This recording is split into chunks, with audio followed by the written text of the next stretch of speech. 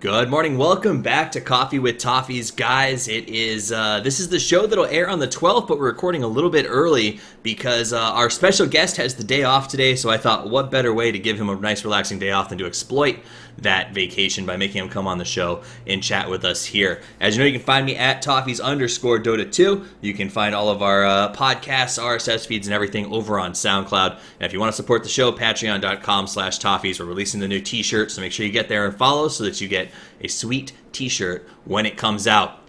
Without further ado, let me introduce you to our guest today, Peter PPD. Do you say the last name Dager?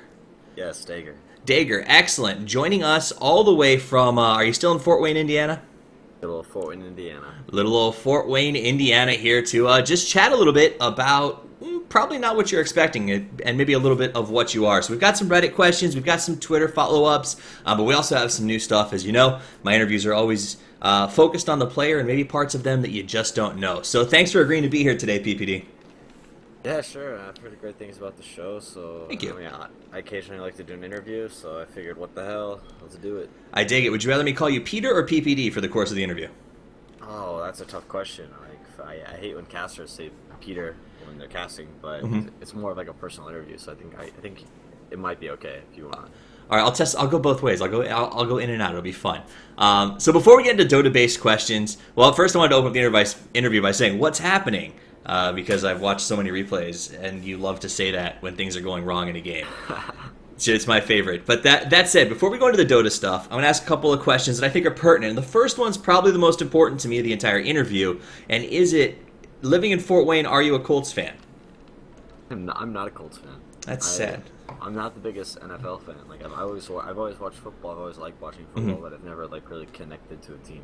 Okay, no, I completely understand that. I have lived in Indianapolis for a long time, so I can't help it. I'm an Irish fan, so Notre Dame. Notre Dame, that makes sense. More of a college football kind of guy, I guess. Yeah, I mean that's right. That's right around your neck of the woods, so it makes perfect sense. So for those of you who don't know, PPD is from the Midwest, lives in Fort Wayne, which is a town about 2.5 hours north of the capital in Indiana. Midwestern boy, born, bred, and brought up, from what I understand. So you've lived your entire life among the corn stalks. Is this true? I mean, I live in suburbia, but I guess if you drive a little bit, outside where I live, you might see a couple cornfields. Okay.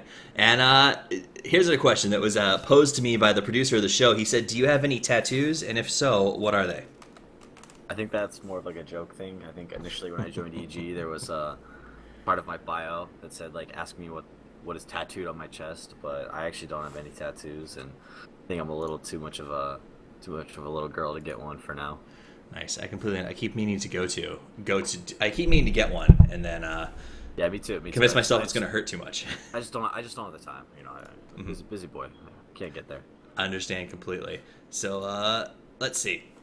Let's move forward. So when you're not doing Dota, which I imagine is a copious amount of your time, what is your favorite non-gaming related time sink?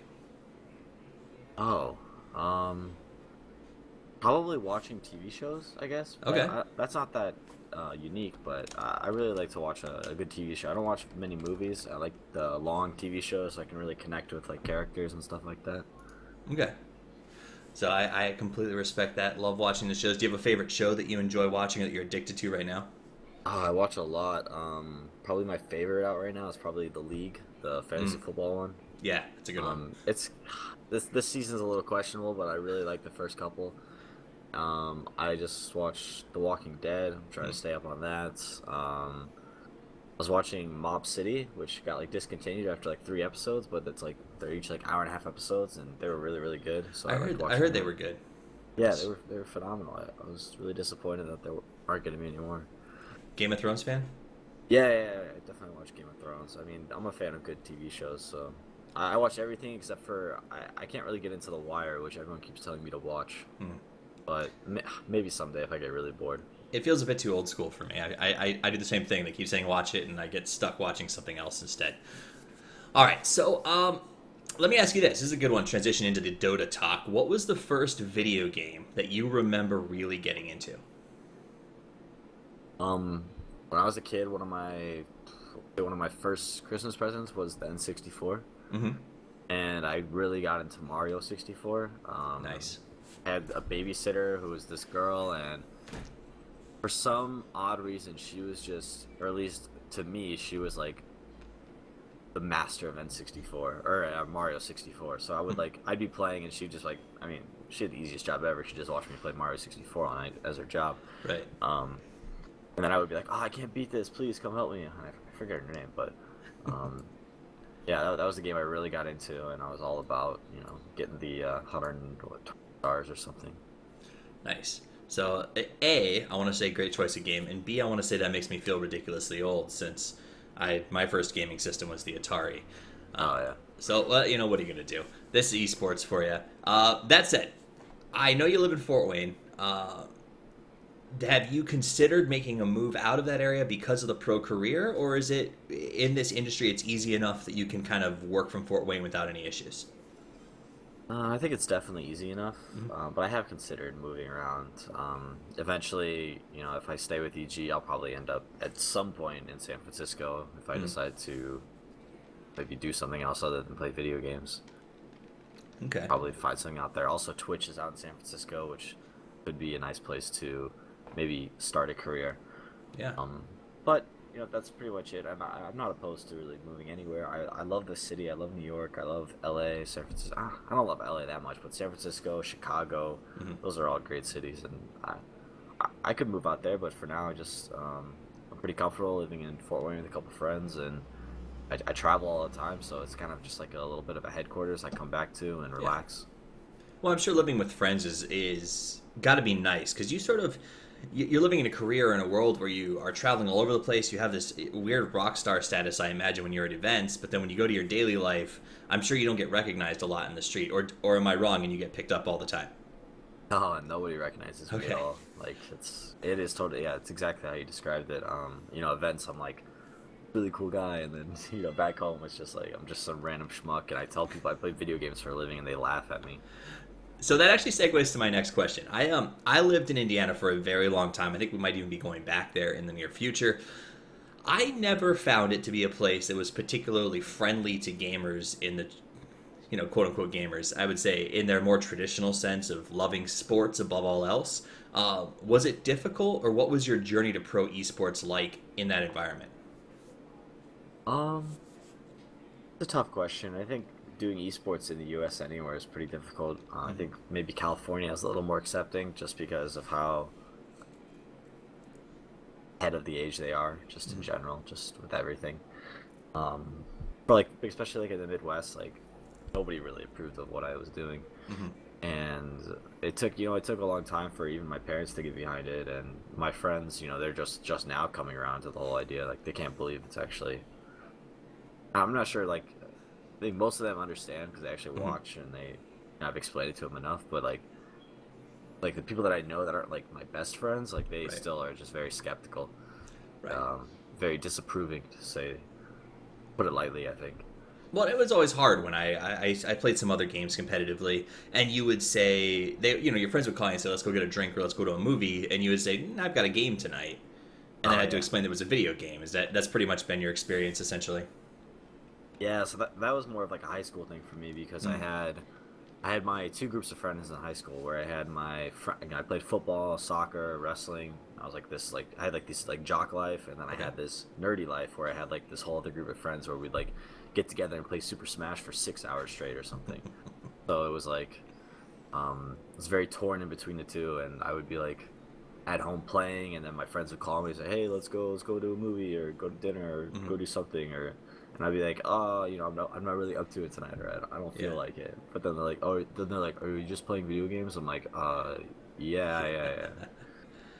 And they pegged you. That's the worst. Yeah. You're like, yeah, shit, I should have been honest in the first place. So let me ask you this.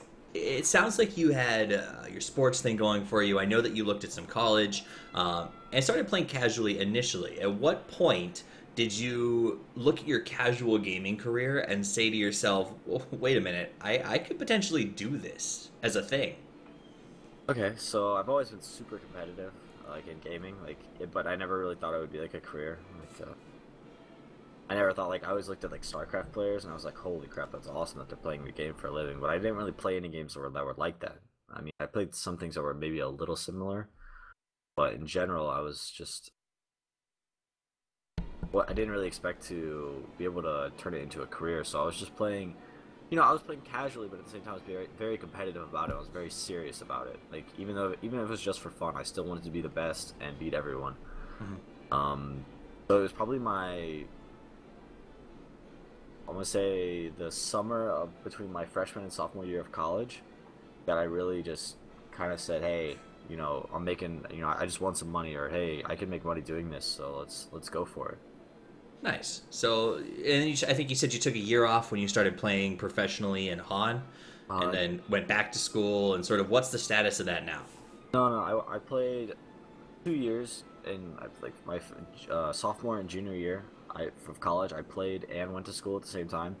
More towards the end of my junior year, it really started to kind of like sidetrack me from my studies. So like my grades kind of started slipping, and I wasn't able to like attend a class all the time because I was constantly saying, "Oh, I have a match today," or "Oh, I have Hmm. practice," or "My team really needs."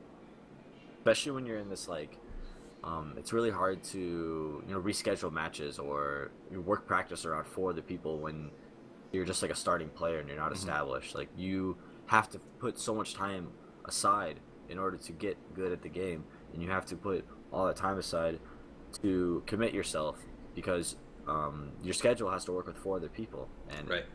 they have their own lives as well. So it's very difficult for someone in North America with just how like the time zones and how all the tournaments work to really Hmm. get into it, which I think is one of the bigger problems with the underdeveloped NA scene, where all of the, like the big tournaments, where all the Hmm. best competition is always on European time. Right. So middle of the day, absolutely. I could not agree with you more. So you did that for Han, and then you after you left Han. So we won't talk too much about the Han days. If you guys are interested, there's some actually really good articles. If you just go ahead and Google PPD Dota or HON, you can find some really good background on that. But after you came over, you joined up with Stay Free for a while, played with them, and I think the first place that, for instance, I got to see you make a massive impact was with the Super Strong Dinosaurs. And there was, I think it was Starladder 7. You guys had a really great performance there. And then it sort of dissipated. You guys all went your own way. But before we talk about the transition to Sad Boys, I want to know, what was the SSD experience like for you? Um, yeah, I would love to talk about Stay Free as well. I think that was a Hmm. very interesting team, but I can start with the SSD if you'd like. No, let's start with Stay Free and then we'll run our way. Let's just run our way right through your career so far. Okay, so when I switched over to Dota, I was still split in between Han as well. Like we were Hmm. playing the Han Tour season two, I think, with like not Complexity, because Complexity dropped us when Right. Moonlander left. Um, so it was like me, B Kid, Tralf, Zai, Hmm. and Riser, and it was we kept like splitting time in between the two, and eventually it came to me just saying, hey guys, I'm not gonna play Han anymore. I Okay. want to go to Dota. I'm tired of all this stuff and tired of getting shit from the community because Hmm. I'm trying to do two different things at once. So I said to hell with it, and I switched over to Dota and started playing. I made my own team with Stay Free, which was initially myself, Tralfmador, Hmm. or Tralf. He's casting D2L. Zai, Enso, and originally it was Heimer just because we needed a fifth, but Hmm. it ended up we found. I asked a ton of different people, but we ended up settling on Corey, Okay. who's currently playing with Zephyr, and we just started playing a lot. And we had five player. We had Enso is kind of on the fence. He's always been a good friend and a Hmm. great player, but he's always been very unreliable. I think is probably the best word. Okay. So it's very tough to develop a team around that. Right. But yeah, so we started playing a lot, and then I think where that team got into big troubles during the when I got on an offer from Dignitas to join Hmm. their team, and I did this whole tryout phase, and I said, hey guys, I have this great opportunity to join a professional Dota team. I'm gonna do this tryout, and they were like, oh, that's awesome, like you should totally do it. And that was that was something that our team was okay with saying, which was really really cool. Yeah. And I ended up joining Dignitas temporarily for like a month, and then we were playing MLG qualifiers, and we ended up both getting into the playoffs, and they ended up qualifying to go to Full Sail, which is where I was supposed to go to with Dignitas. Hmm. And at that, when it was time to like book tickets and stuff, they ended up booting me that day, Oh wow. Which is a very similar experience for me. It's happened before. It's very unfortunate. I was devastated. And so I tried to get back on to stay free, and they wanted to have me, and they were playing with our manager. Meanwhile, like while in my stead, and they couldn't go because MLG Full Sail was only providing like $2,000 for stipend or something, Oh wow. and we had two Europeans, so it was like too much of a ticket cost to get everyone there. So they ended up not going, and they gave their spot away the day before I came back to the team and said, "Hey, I can play with you guys," because I got booted. Hmm. So, and at that point, it was too late to get the spot back, and we lost out on that opportunity. And that team kind of dissolved from that point on. I think qualifying for MLG is something that we really wanted to do as a team. Right. Not fulfilling that goal kind of, made our end game goal a little foggy, a little blurry. Absolutely. So that sounds tough. And then from there it was. Yeah, I'm sorry. Continue. I was getting a lot of offers from European teams. I think he had maybe the Danish team, Life, or I forget who they were at the time. Maybe it was Mouse or something like that. Okay. They wanted him to join up as like their mid player or something. And me and Zai have always been pretty buddy for the most part. We're able to like really trust each other and be open about everything. Not really go behind each other's back. So he was always like in the always keeping me informed about what was going on with his, situation. And he came to me about an opportunity to join Super Strong Dinosaurs with Snake King Come With Me and Arise. Yeah. They wanted to replace Mini and Bambo with me and I. So he thought that would be the best opportunity for us, and I wasn't about to say no. First off, I didn't want to lose playing with Zai because I know that he would, eventually become the star that he is now. Right. Dota.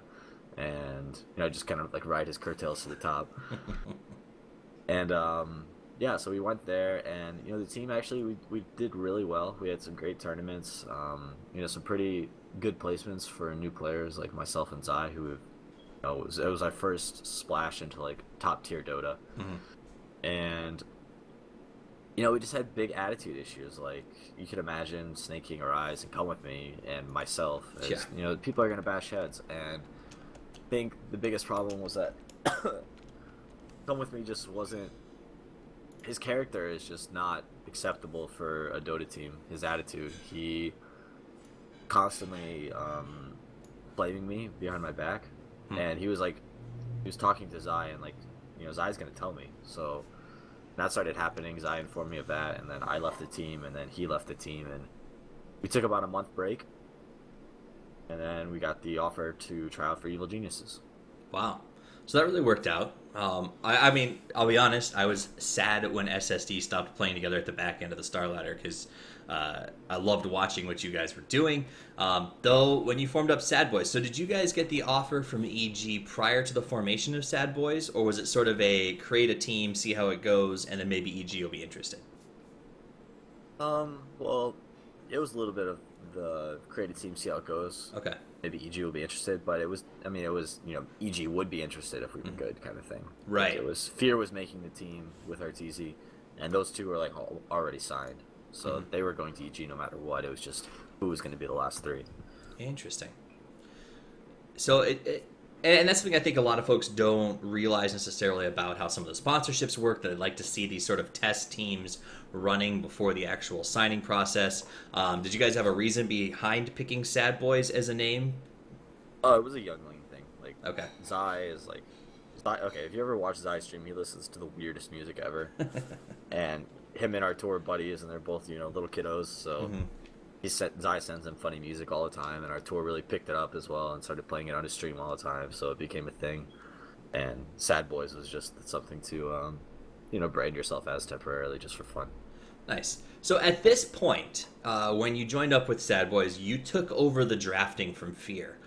How did that take place? Was that like a day one, you're going to be the drafter? Was this kind of an organic transition? Like, walk me through that process, because Fear's sort of like been around forever. Was there a stress involved with that as well? No, not at all, actually. Because Fear's been around for so long and played for so many teams, he understands how important it is to have a focused leader who wants to lead. And that is something that I brought to the team, and that's probably one of the reasons why they wanted to try me out initially, because they knew I had this controlling, um, very confident approach to the game. Like, I was very outspoken about how I believe that my way of playing Dota was the best way of playing Dota, and that if people listen to me, then we will win. And it sounds kind of like, kind of an asshole, which I kind of am, or I definitely am. But if it leads to us winning games, then that's really the end goal of everyone here.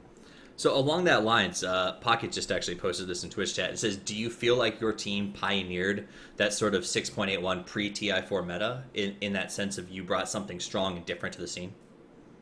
I think we brought the whole idea of not putting your carry in the safe lane. Is something like when they started asking me to try out the EG, and I already talked to Artur previously about how much I wanted to play with him and how I had all these ideas for his particular playstyle.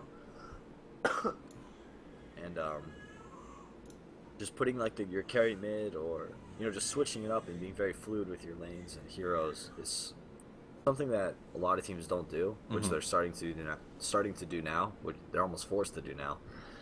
And it just keeps your opponents guessing, and it get even a little bit of advantage in the laning phase can lead your team to, or result in a victory. Absolutely. So, Sad Boys becomes EG. EG bursts onto the scene. You guys had a really big win against C9 in the Monster Energy Invitational. I think it was probably the first tournament where we got to see you guys coming out aggressively, showing us what this new team is going to do. It also started this strange history of you handing second places to C9, which sort of makes me laugh constantly. But has almost maybe a rivalry has a rivalry started to form up between EG and C9 because of this sort of first-second thing you guys tend to get into a lot? There's definitely a rivalry between any teams that are good friends. Fair. But it's very friendly. Like, it's not, there's no spite at all. Like, nice because we always win, so it's easy to talk trash just for fun. But they take it pretty well, and, they give back as much as they get. They like to brag about all their online match victories, so...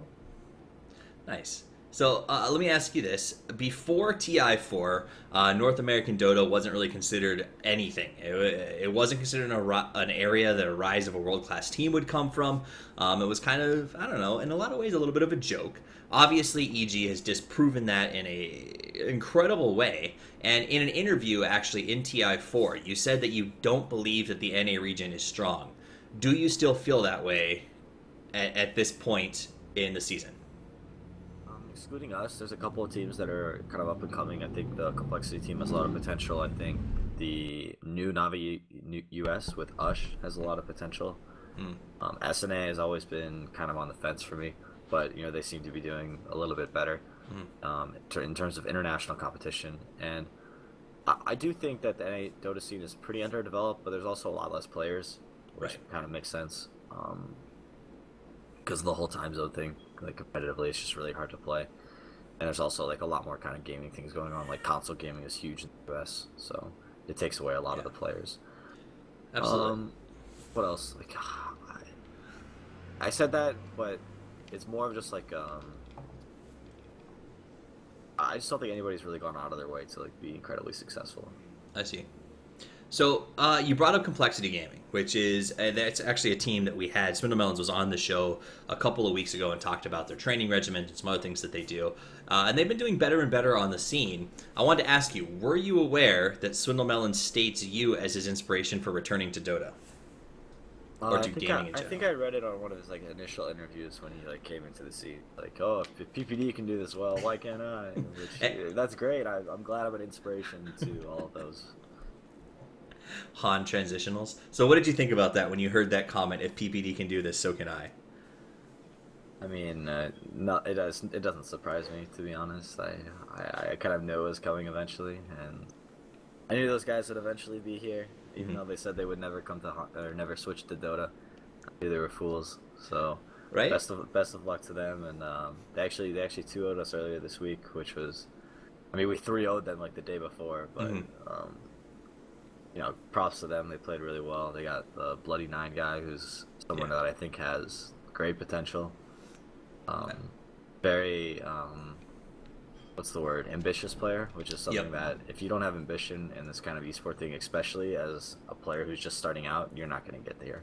Yeah. No, Bloody Nine's definitely made the most, I think, of his chance to stand in for Riser while he was injured. So definitely props to him on that. Run through a quick shifting gears. A couple quick questions for you before we run into fan questions towards the back end of the interview. Do you think that a players' union is a necessity with the growing sport? Okay. Yeah, I think so. I think there will definitely be a players' union. Hopefully, if somebody, there just needs to be someone that wants to step up and organize it, and that's something I would love to do. I just don't have the time. Right. And it's very like people like think like, oh, gaming, it's just a hobby. Like, oh, you have so much free time. I don't have so much free time. I literally wake up, play matches, then I go eat dinner, and then I stream for 6 hours, and then I sleep, and then I do the same thing the next day. So when I have the time, I would love to get started on it. But I'm gonna need like a week or two of like vacation in order for like me to get something like that big done. Right. So it's probably not going to happen until after the next TI when the breaks come through. If Maybe. you were the one to do it, though, somebody else could step up. I mean, it sounds like a lot of players want this. I don't think we're gonna wait that long for it. I'm pretty sure it's coming. That's actually really good to hear. I'm excited about that. Someone on Twitter actually made a joke when I asked for questions about asking you whether or not you know any pro players who use quote-unquote performance-enhancing drugs. I laughed at it, and then I thought, well, let me ask this. Do you think that it could be a real thing in esports? Is there potential for performance-enhancing drugs within the esports community? I've never done like drugs that would increase my mental capacity, so I don't imagine it'd be a problem. Okay. I guess like the Adderall is like the big thing, so maybe I don't know. I've never used it, so.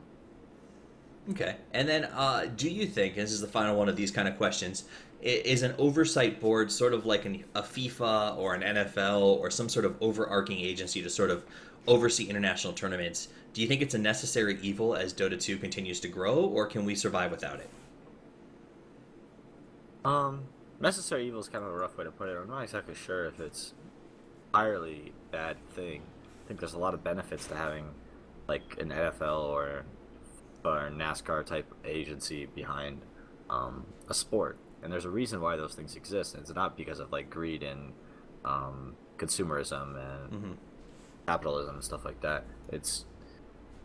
In a lot of ways they make a lot of sense, and yeah, there are some negatives as well, but that's with anything. Try to make it more public, but ideally something like that would bring it a lot more mainstream and a lot more people would watch, and there'd be a lot more money, and then there'd be a lot more jobs in the scene. So take the good with the bad. Right. And I think we're probably a bit away from something incredibly huge like that. And it might not even be for Dota 2, but maybe like Dota 3 or maybe the next big game that comes out. League of Legends is already kind of doing it in-house with Riot. Right. But that's obviously not ideal for like a lot of reasons, and I don't really want to get into that. But there's definitely a lot of potential for something like that. It's just we're gonna have to wait and see, and then the biggest thing is you got to get all the players behind it, because if there's like a couple like top teams that aren't behind it, and then they're not gonna play in the tournaments, then people aren't gonna watch the tournaments, and if you get a majority of people to agree to an idea like that, then it'll happen, but it just takes time. Absolutely. I mean, really all you need is coordination. So, interesting. Thank you for those answers. Let's move into some things that we've pulled off of viewers or fans have sent me questions that they want to hear from you, as well as observations that I've sort of brought up. The first one that I thought was interesting is that video log or video blog, or whatever you call them, for Starladder 10. People loved it. The feedback we got on it was phenomenal. Everyone I talked to was like, man, you got to see this vlog. It was great. Is that something that you plan on doing for tournaments in the future? Yeah, I've done it for 3 different tournaments now. I think the Starladder one is the one that everyone really got to see and really took time out of their day to watch, which is surprising because it was the longest one. It was like almost 40 minutes long. Yeah, I did one for WEC, which was the first one I did, and then I did one for ESL New York, and then I did one for Starladder. And yeah, it's something I really like to do. I think a lot of people ask me, well, like when I stream, about like all my drafts and all my ideas, and oh, how was the tournament? Oh, what'd you guys do? What'd you guys do for fun when you weren't playing? So I figured if I just compile it all into one YouTube video and I can send people somewhere and they can just kind of watch at their leisure. I got a ton of positive feedback for those videos, and of course I will continue to.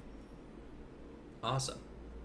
Somebody else asked this though. I don't know if you remember the Twitter post that you put up that predicted I think it was the DK draft. That everybody went crazy for when you posted that sort of thing. Is Oh. is that an example of how you prep out your draft sheets?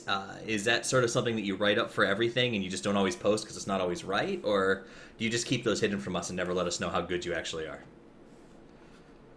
Oh, I am perfectly willing with telling everyone how good I am. That doesn't.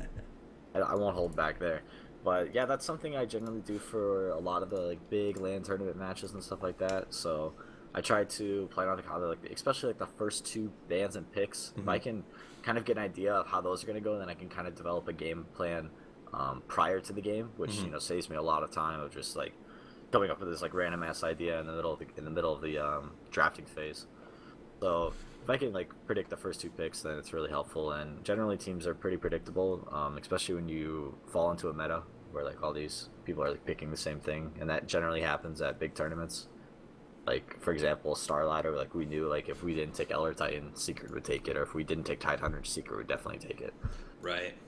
So So leading into that, Jigsy over on Reddit asked me to ask you about your drafting system, and if there's any of this stuff that's like super secret you don't want to talk about, feel free to just no comment or F you or whatever feels comfortable.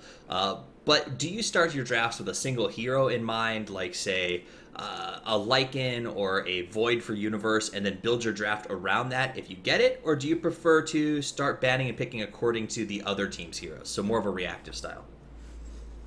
I think every hero's play are able to play against. I think, yeah, I'd say you can play against any hero. So you just have to have an idea around it. So like say, hey, I think the best way to go about it is say, hey, this game I'm gonna give up like whoever has first pick. Like, hey, I'm gonna give up first pick Panda, or I'm gonna give up Wisp, or I'm gonna let them have Tidehunter. But the question is, how are you gonna beat it? And you have to really have that in the back of your mind when they first pick that hero. And you have to start devising a strategy to beat that hero, because that first hero that they pick is definitely going to be a good one. Makes sense. Yeah, no, makes perfect sense to me. Moving past that, Jagoth over on Reddit asked, why do you feel like your Dota 2 career has been so much more successful than your Han career? Do you actually feel that way? Or, and if so, what do you think the difference has been? Good question. I think, first off, I think Han players are very good. I think the skill sets that we had to develop in Han are above and beyond what the average Dota player was, in order to be relevant in that game. But I think for me personally, I think I'm very lucky, very fortunate. I think that's I've been I've been placed into a great opportunity to succeed with great teammates. I think that individually, I've been able to become more confident in my ability to lead and captain a team, which I think is one of the big things that I would attribute to my and our success. I think that dropping out of school, I still have like almost 3 semesters left. I think freeing up that time has let me really focus on just Dota. And I think the money in the scene is really just it lets me first off, it lets me be more confident myself as a person, and it's like previously, it gives me time. It gives me the time to do whatever I need to do in order to be the most successful. Makes sense. Let me ask you on a side note, how did your parents feel about dropping out of school to focus on Dota or Han or video games in general? Well, when my grades and stuff started to slip, and I started making up bullshit excuses to skip class, they were kind of very disapproving. But once I started to make like good money, then they were like, "Hey, if you can make this work, good for you. Follow your dreams." Excellent. So that was a little question for me. Keep rolling down this list of questions because there's some good ones in here. Kinsu asks, do you think that Arteezy's playstyle fits more farm-centric heroes, or do you think he's going to be a tempo control hero sort of guy moving forward in this meta? It just really depends what we think is good at the moment. I think he can, he loves playing carries. Like, we even put him on the safe lane a lot of time on, like, Spectre or Weaver or Naga or something like that. And it just depends, like, what he wants to do. And it depends what he's most comfortable with at the current moment. Because a lot of times I'll say, "Hey, Artur, do you want to play this?" He goes, "No, I don't want to play that." And he's like, "Let Fear as I play that." And then I go, "Okay." And then if I'm like, "Artur, you want to play this?" And he goes, "Yeah, I'm feeling it. Let's do this." So I just, I picked Storm Spirit for the other day for him. Probably like the first time in 8 months, probably that we picked Storm Spirit, or for at least for him. It used to like exclusively be a Mason hero, and then we haven't played it since TI. Right. And he says, "You know what?" I said, "Hey, you want to play Storm Spirit?" And he goes, "Yeah, I could go for a Storm Spirit game." So I said, "All right, let's do it." Nice. Is there what player on the team? So I assume that during the drafting phase, you kind of ask that question to folks as you go through the draft and pick heroes that work. Who on the team is the most flexible? That they're like, just give me anything. Like, I don't even care. I'll just rock it. Or has the probably Zai. Okay. No, Fear and Zai. Fear and Zai. Those two will play any hero I ask them to. I say, "Hey, you guys want to play this?" And they go, "Sure." Because what we do is, because we're able to swap Fear and Zai around. Like some games, Fear can play support if he doesn't want to play one of the carry heroes. I'm not sure he likes playing support, so he's kind of learned or accepted to play any kind of core that I pick for him. So Zai doesn't get his hands on it. But yeah, those two will play anything I pick them, and it's nice because I almost have like a fourth core in Zai, so I could like send him into the jungle, or I could put him into the off lane and then let Universe or Fear jungle or something. So it's cool. Yeah, they're very flexible. That's awesome. So in past interviews, you said that leadership is a large part of what sets EG apart from everybody else. Clearly, it's working. Do you have any advice for aspiring team captains or leaders, people who are sort of trying to get their team out of the drudgery of that Tier 3, Tier 2 experience to help them get to the next level?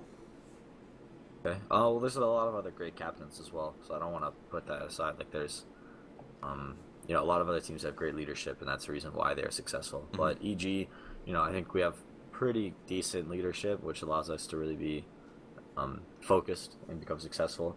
And my advice to anyone that is trying to aspire to become a leader, I think that, like I said previously, confidence is a big thing, and you have to not only be confident in yourself, but you need your teammates to be confident in you as well. So whether that means you need to prove yourself in a big way, maybe you got to step up and do something big. Nice. So get the confidence of your troops. It's a classic idea all the way back to, what was his name? Art of War. All the way up to General MacArthur. Every military history you read, they talk about that. I'm glad to see you've embraced it. Now let's talk about something else that came out recently that had an interesting polarizing reaction, and that's a YouTube video that you released that I actually enjoyed quite a lot. All about it was sort of what do you want to call it? A compilation of salty moments, if you will. It's got over 12,000 views to date. How has feedback been? Has it been mostly positive or not so great? Well, everybody will always pitchfork, just for the sake of pitchforking. But I've got a lot of both. I think probably more positive than negative. To be completely fair. But yeah, that whole video is just kind of like an experiment kind of thing. Like me and my friend Ben are really working at developing like other parts of my career, like just in terms of like branding, like YouTube, like blogging, vlogging, my Twitch stream as well. So it's kind of more of like just an experiment to see how a video like that would go, and I think we're kind of like debating whether or not we want to do another, and we're pretty in between because I do kind of rage on stream sometimes, and I thought people enjoyed it just because it was for fun, and most of my teammates don't really actually get mad at me when I'm doing it, because I'm just kind of joking. I think they can understand that if they're actually like watching the game and kind of like understanding my sense of humor.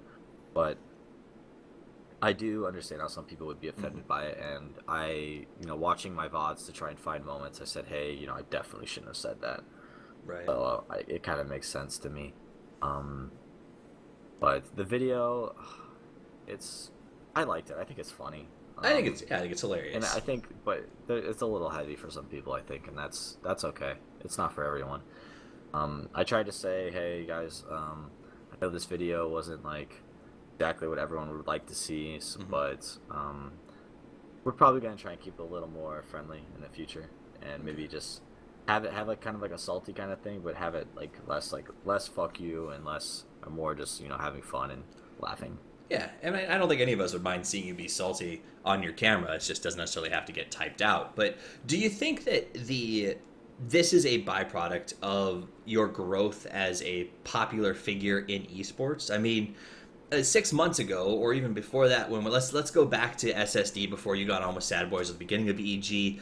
If you had got released this sort of video as a less famous, less popular Dota 2 personality, do you think the backlash would have been the same, or do you think it's the fact that you're in the spotlight pretty much permanently now that causes that backlash? Probably the spotlight that's made it so controversial, Mm-hmm. just because I have a much bigger audience that sees everything, and when one person sees it, they'll share it somewhere else, and then they'll Right. share it somewhere else, and then they'll share it somewhere else, and then they'll be kind enough to come into my stream and let me know what their thoughts are there. So, yeah, it's fun because I have such a big audience, and I can see all these people's reactions, and Mm-hmm. I do enjoy that. But sometimes, I don't get the reaction I really want, which makes me very disappointed because we did put a lot of hard work into that video, and Mm-hmm. my friend Ben put in like hours and hours of editing onto that video, and it's I'm glad some people enjoyed it, but it was disappointing to see some negative feedback. Right. So let's move into a question I thought was entertaining. Junk Widget asked this on Reddit. I like to ask a random silly question in an interview just for fun, and this is a good one. He said, if you were to have someone on your team, if someone on your team had to perform surgery, let's say open heart surgery on you, who would you choose from your team to take that job? That's a pretty easy question. I think I'd probably go with Universe. I mean, he's Okay. Indian, so naturally he's like almost a doctor already, I think. Right. Birth is a doctor. Pretty steady hands. So along those lines, do you think that he's the best under pressure situations, or who on your team handles the highest pressure situations the best? Tough question. I think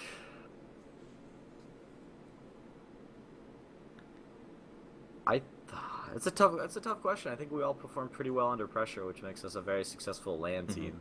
Online tournaments, we don't have the best performances, just because I don't think people are focused as much as they would be, and I think a lot of people just we have a lot of issues of just being focused and actually trying our best in online matches, and we like to pick. I like to pick really weird things, leads to some very questionable results, and we do get mad about them, saying, hey, why the hell are we doing this? What are we doing? We should be winning these matches. Why are we not trying our best? And because we know how good we are, and when we don't reach up to our potential, it's what the hell are we doing? This is our day job. We get paid tons of money to play a video game. Why are we not doing our best? That's ridiculous. But the high pressure situations, I think if I'm in a big tournament, I think the best way I can answer this question, I'll try and answer it this way, is if we're in a big tournament and I need to win a game and we're facing elimination, I'm gonna put Zai on a do shit hero, and I'm gonna say, Zai, go win us this game. Nice. And he does it. So that's a great answer. That's a great answer. The do shit hero thing is quotable. So let me ask you this. You talked about living up to your full potential, sometimes clowning a bit on drafts.